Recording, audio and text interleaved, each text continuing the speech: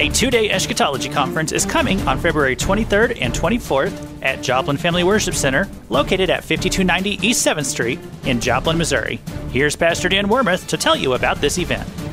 Hi, this is Pastor Dan Wermuth, and I have on the phone with me right now my brother, Pastor Michael Wermuth, my second brother, and we are talking today about a conference that's getting ready to happen at Joplin Family Worship Center out on East 7th Street in Joplin, 5290 East 7th. And this conference is a very important one for people here in the fourth state to realize where we are on the timeline of God.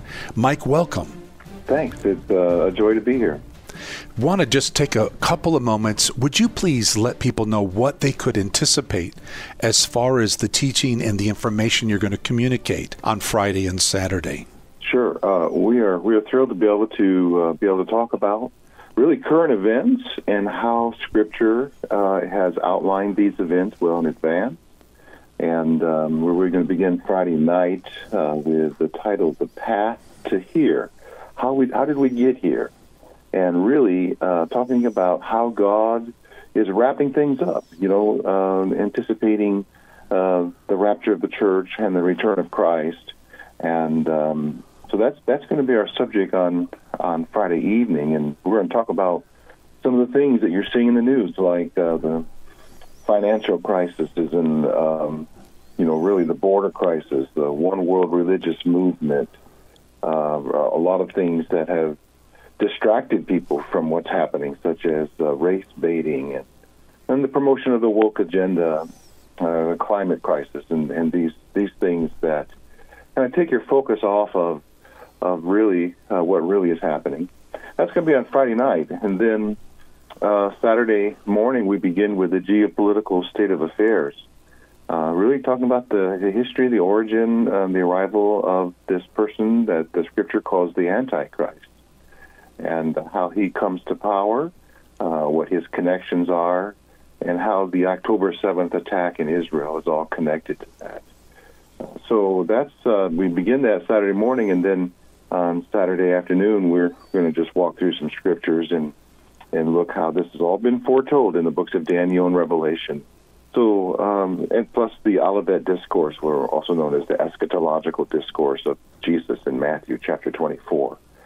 So, some exciting things, and really it is an amazing time to be alive and well and part of the Church of Christ, because we're seeing these things unfold right before our very eyes. One of the things I like about the way you present the Scripture in light of where we are on the timeline of God is the hope-filled and exciting, joy-based presentation that you do. Why do you think that is? Why is it you come with information from that perspective in light of the Great Commission? Well, I think it comes from the word gospel. The gospel means good news, and that's what this is. This is good news for the believers. Even though it might appear dire, it might appear dismal, and when we look at things, we have to understand that. I ask this question when people, get depressed or get down about it. I ask the question, how long should God wait? How long does he need to wait until he wraps things up and we get to go home to heaven? And quite frankly, the older you get, the more you say, even so, come quickly, Lord Jesus. Mm-hmm. So there's great joy. There's great joy in knowing that God has everything under control. He declared it in the book of Daniel in chapters 4 and in chapters 5 when he abased both King Nebuchadnezzar and King Belshazzar. And Daniel declared that God rules the kingdoms of men and gives them to whomsoever he will. So he's in charge. We can't think of it as someone else being in charge. The devil's not in charge. Man's not in charge. God's in charge. Obviously, God does not ordain anything that's happening that's evil in nature, but he has to allow these things to come to pass in order to wrap things up. So there's great joy in that. Plus, there's actually a blessing in the book of Revelation. People shy away from that book, and we really shouldn't, because it says right there in the very beginning, the third verse, it says, God blesses the one who reads the words of this prophecy to the church, and he blesses all who listen to its message and obey what it says. So there's great blessing and joy in knowing God's got it under control, and we don't have to be afraid. We can look towards the sky because our redemption truly is drawing nigh. I'm very excited about this conference and what is going to happen. So everyone who's listening, come and join us Friday night at 6 o'clock. The doors open. Session begins right at 6:30, and then again on Friday morning.